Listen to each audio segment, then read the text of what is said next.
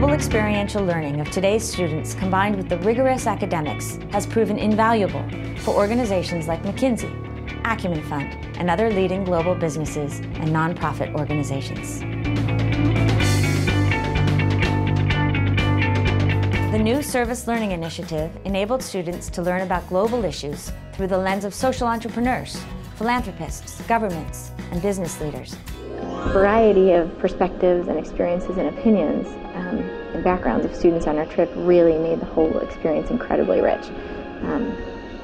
So that when we were seeing something, we were seeing it not just through our own lenses, but through 13 other people. Basically, all parties needed to address these issues.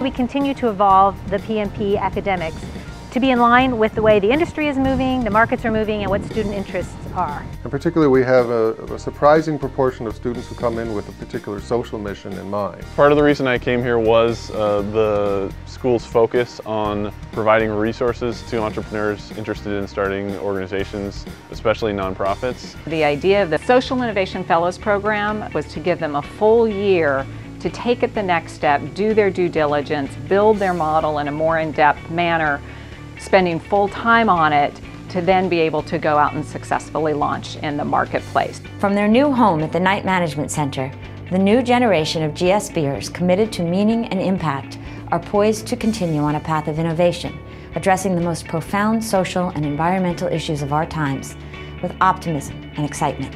With all of these problems that you are going to be working on, I'm still an optimist. Somebody's doing something about it.